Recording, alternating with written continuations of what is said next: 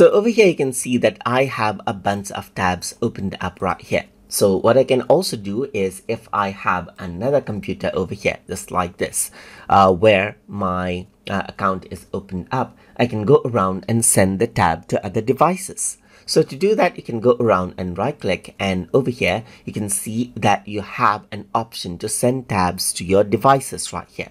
So once you go around and do that, you can see that I can send it to my phone right here where I have Microsoft Edge installed, or I can go around and send it over here as well. So if I were to go around and click on this, then what happens is that it'll send it out right here. So now over here, on my other device, it says page shared from another device. You can open this up in new tab, and this is what you have, as you can see.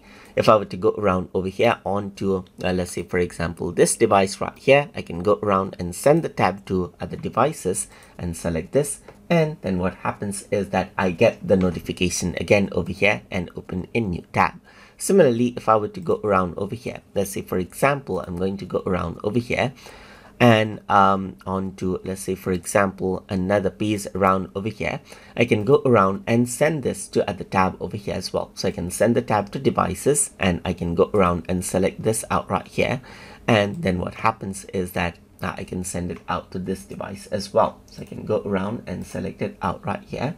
And then what happens is that it says page shared from another device, and I can go around and open it here just like this. So that is how you can send tabs to other devices from Microsoft Edge. So I hope you guys learned something as always. And as always, please like, comment, share, and subscribe.